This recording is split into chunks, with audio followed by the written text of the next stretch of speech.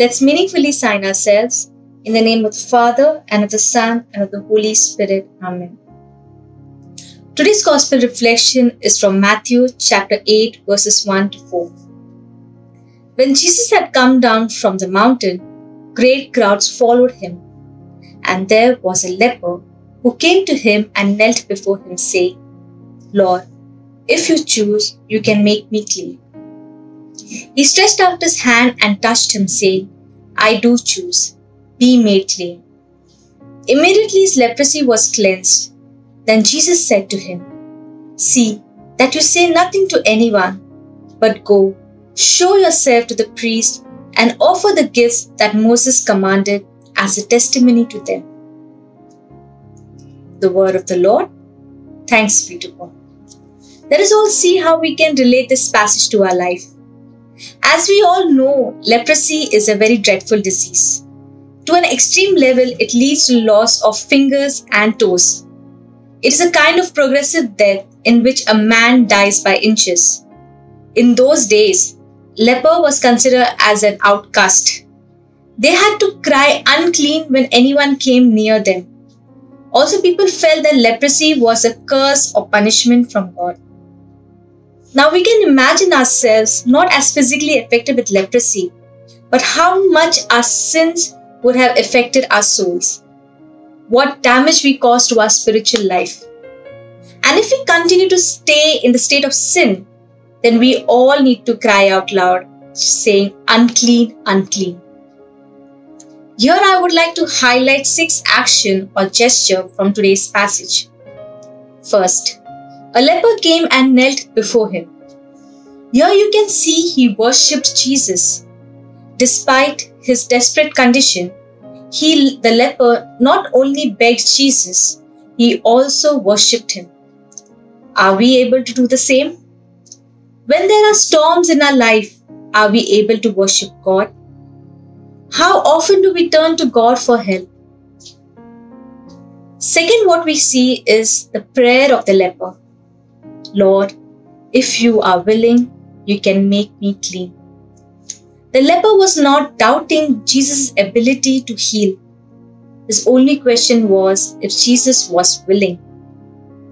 No matter how difficult our situations are, let's all continue to turn to Jesus. There are so many negative thoughts that runs in our mind. But trust in the Lord. Proverbs chapter 3 verses 5 to 6 says, "Trust in the Lord with all your hearts and do not lean on your own understanding. In all your ways submit to Him and He will make your path straight." Third, Jesus touches the leper. Wow. This was a bold and compassionate touch from Jesus. Jesus did not have to touch him in order to heal him.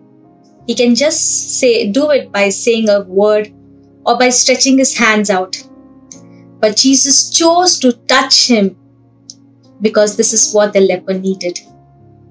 Yes, my friends, Jesus is willing to touch you and heal you too. Fourth, Jesus said, "I am willing." Jesus' assurance that "I am willing" was a mere answer to the man's question. And it's also giving us the assurance for the times we wonder if Jesus is willing to help us with certain problems or enter into the tough circumstance that we are in. Yes, my friends, He is willing. Fifth, healing. Immediately his leprosy was cleansed. The former leper's life was changed forever. As we allow God to work in our life, our situations are changed. He empowers us to endure trials. All chains of anxiety, depression, shame, abuse are broken. And there is physical as well as spiritual healing. Sixth, testimony. Jesus commanded the healed man to go show himself to the priest and offer the gift as a testimony of his healing. Have you ever shared your testimony with your friends, your family member, or in the prayer group? God has never failed to work in our life. Even in this global pandemic, His hands of mercy has always been on us. So don't shy away or miss any opportunity that demands to share the wondrous deed that God has done in our lives. I would like to end with an encouraging quote by Saint Padre Pio. Pray, hope, and don't worry. Worry is useless. God is merciful and will hear your prayer. Let us all close our eyes as we pray.